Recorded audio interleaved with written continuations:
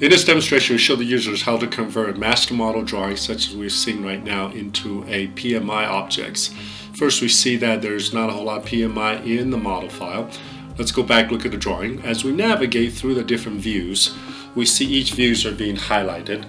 And as we see that being highlighted, next thing what we want to do is we want to go ahead and activate the conversion. As we go through the convert to PMI, we see the preview. In that there's two dimensions are not highlighted.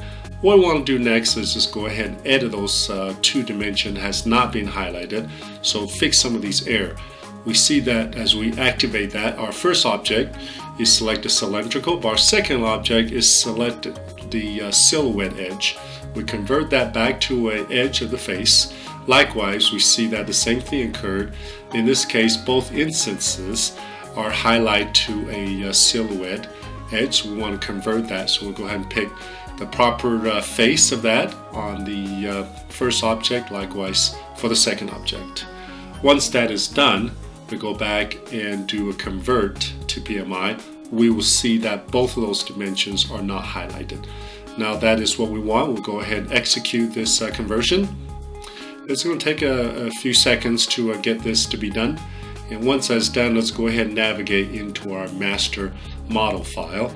We see in our part navigator now, we have additional views are being generated. And these views are being created by the details from the original views. We see each one of those all contain the appropriate PMI in those particular view. Let's take a look at this particular view. This view is our right view. That's where we have our all of our sections.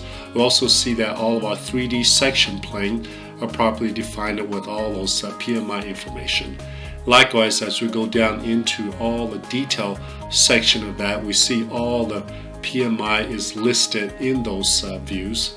And this is how we would convert a 2D drawing from the master model file into a 3D PMI.